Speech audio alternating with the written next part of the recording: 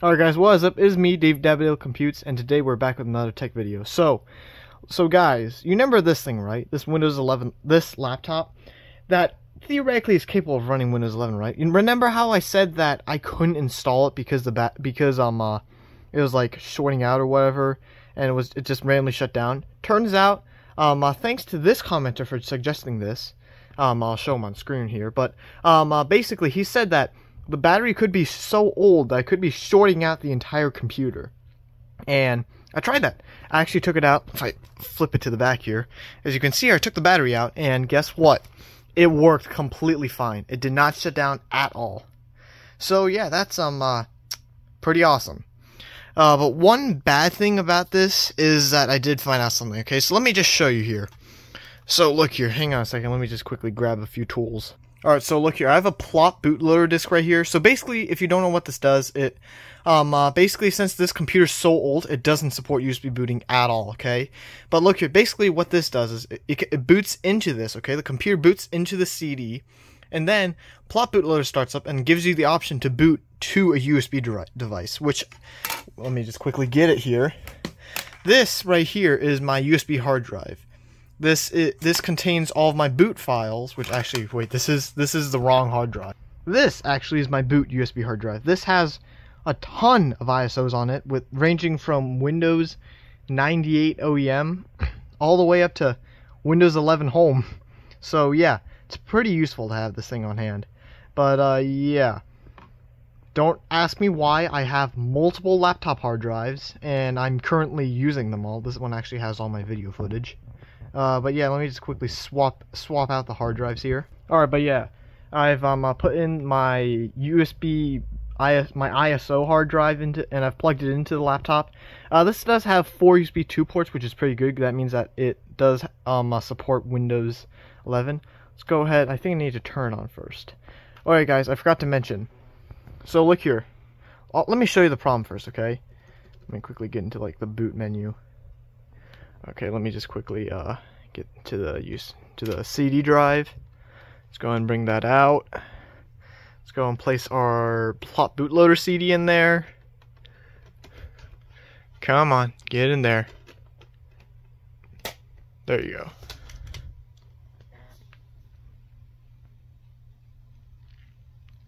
Is it reading it? I don't know. I think it's because we're in the boot menu. Alright, there you go. Then it detects the CD, and as you can see here, it's going into plot bootloader, and there you go. And then all you have to do is you go down to USB, press USB, Ventoy loading. There you go. We have it. There it is. Okay. So first things first. Let me go and show you what happens. Okay. So look here. I have Windows 11. I have the full version right here. That's not going to work because that requires SSE 4, which this laptop does not have. So we have to go over to Tiny 11. So let's go ahead and do that. This is based off 23H2, which doesn't require SSE 4. Alright, let me show you the problem, okay? Boot in normal mode. So it loads up, which it seems promising at first, but let me show you the problem here. One eternity later. Yeah, as you can see there, it rebooted. It didn't work. Let me get into the boot menu again. But yeah, as you can see there, it rebooted. It didn't work. Now, normally, if it reboots like that, that would normally mean that you're lacking instructions, okay? Or, I don't know, okay? But last time I saw something like that happen, it was on a computer that lacked the instructions, okay? Or in other words, lacked 64-bit. But this thing does have it. It has LHS, SHF support in 64-bit mode, okay? I literally searched it up, and someone has installed Windows 11 on this tier of hardware before, okay? So, yeah, that's quite unfortunate. I have no clue why it's not doing it. I tested Windows 7 64-bit, works fine. I tested Vista 64-bit, works fine. And XP works fine. So, it clearly can handle 64-bit operating systems. Not only that, but I also tested Windows 10 32-bit. That worked fine. It just hates me. This computer hates me. It just doesn't want to install Windows 11 64-bit.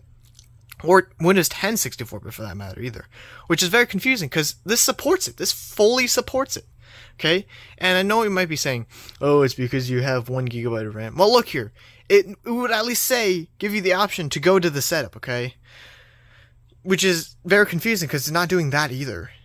But yeah, it's quite sad why it's not doing it. I have no clue why. I think it just hates me. Because, it has all the instructions. It meets everything. It meets, the requirements to at least get the setup up and running. Okay? Now look here, if it had problems while running Windows 11, I'd be fine with that, because that's expected. This thing has 1 gig of RAM. Okay? It would not run Windows 11 well, but it should at least get to the setup, unlike, just rebooting. So, yeah. That's why I'm kind of stumped here. So, if I go ahead and enter the setup, as you can see here, it was originally on BIOS version F33. I actually booted into Windows XP and installed it on this, the 32-bit Windows XP. Apparently, it was actually a bit of a problem, because Windows XP, apparently, my version of Windows XP, the one on this one, which is Service Pack 3, just random ISO I downloaded from Archive, it doesn't support HCI drivers, which I thought wouldn't be a problem for this, since it has IDE and not a SATA port. But I don't know, it kept throwing up that error. So what I did was I used that Dell disk thing, and I booted into that, but that only had Service Pack 1. So then I upgraded to this, and now it works perfectly fine. Which I don't know why it didn't work when it booted from the USB hard drive. Don't ask me. But yeah. So yeah, that's the problem. But I did, like I said, I updated the BIOS, because I thought that the BIOS might be the issue. Maybe the original BIOS I wanted this laptop was so old it didn't even want to talk to Windows 11. But no, even with this new BIOS, it does the exact same thing. Okay, which is extremely annoying, because this laptop can run it. It's just that it just doesn't want to. It just doesn't feel like it, So yeah, unfortunately, it doesn't work.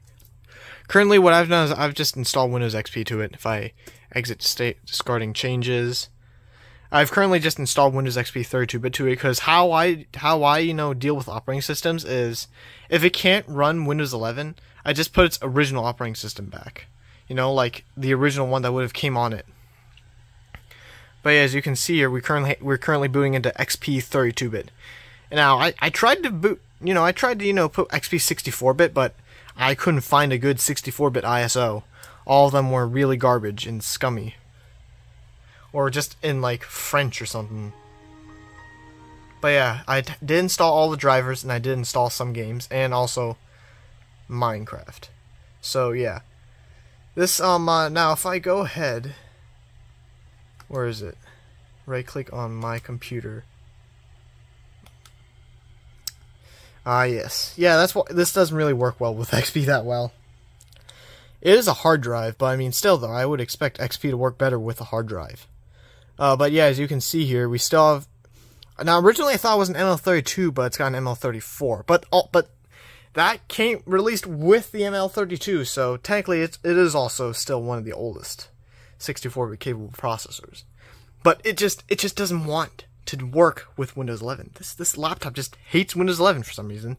I mean, it supports Windows 10 32-bit, and it supports Windows 7 64-bit, so it has 64-bit capabilities, and the stuff necessary to at least get the setup started for Windows 11. Now look here, let me show you another version of Windows 11 I got. So look here, I was afraid that they might have added a secret requirement in there that I just didn't know, none of us knew about, because, you know, no one was expecting people to install Windows 11 on this tier of hardware. But yeah, I got Windows 11 Pro 21H2, I think. No, Windows 11 Enterprise 21H2. Okay, there you go. So if I go ahead and boot back to this USB hard drive with Ventoy on it. So yeah, Ventoy is actually a very useful tool. I highly recommend you use it. It's not, unlike Rufus, you can actually, you know, like use it like one of these hard drives can have several ISOs and it works perfectly fine. Alright, but yeah, if we go ahead and boot into USB here. Yeah, but look here, as you can see here, I have, where is it? Should be down here, right here. Windows 11 Lite, 21H2 ISO. So yeah, And it did the exact same thing. Now, funnily enough, since it's such an old version of Windows 11, it has the Windows 10 logo. In fact, I think that might be how they get you, because it's a Windows 10 setup that secretly installs Windows 11. But yeah, as you can see here, yeah, there is hard drive activity. That's what when this blinks, it means that there's hard drive activity going on. Come on. Yeah, it reboots. It just, I don't know. I also have Windows 10 64-bit. So let me show you what happens when I try and install that. It does, look here. Actually, you know what? I can just tell you. It does the exact same thing, Windows 10 64-bit. But Windows 10 32-bit, for some reason, actually works. If it actually, like loads up here. But yeah, it's extremely confusing because I mean, this thing supports 64-bit. Now look here, normally what this would mean is that it's lacking LHAF, SHF requirements. But it supports 64-bit. I mean, even like I've seen someone install Windows 11 64-bit to this tier of hardware, and it's just not working. It's not working.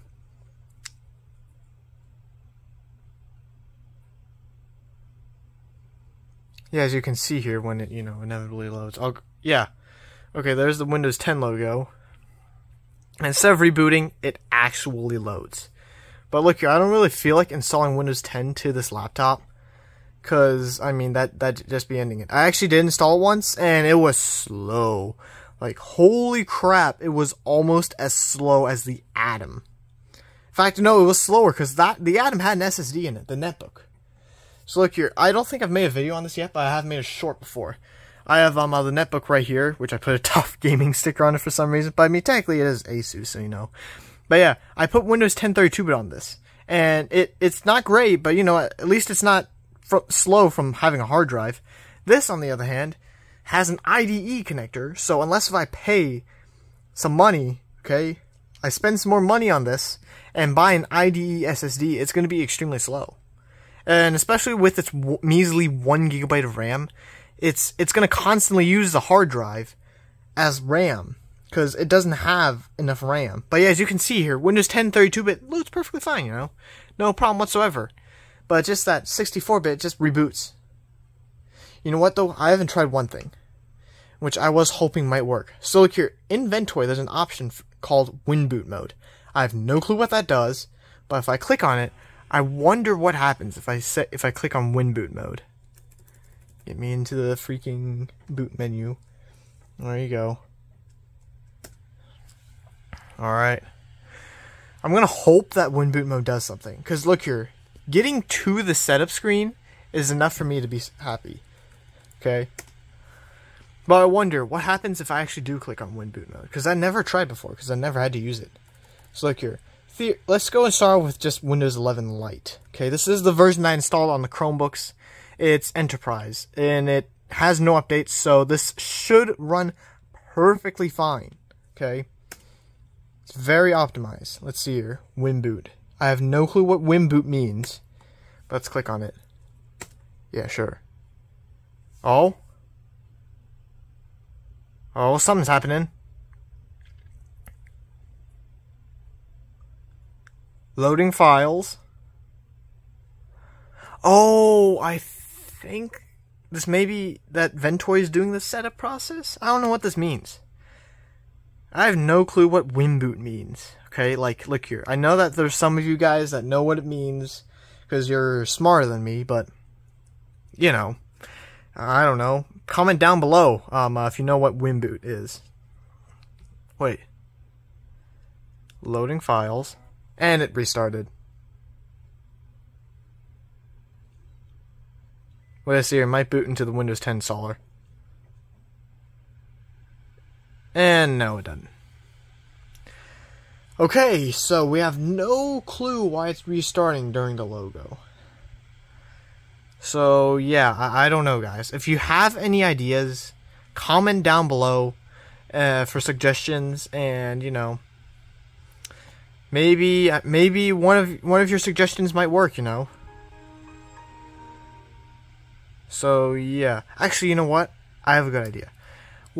So look here, some people did this to bypass Windows 11 system requirements early on before, you know, Rufus gave you, like, Rufus or Tiny 11 ever existed, you know, for, you know, Windows 11.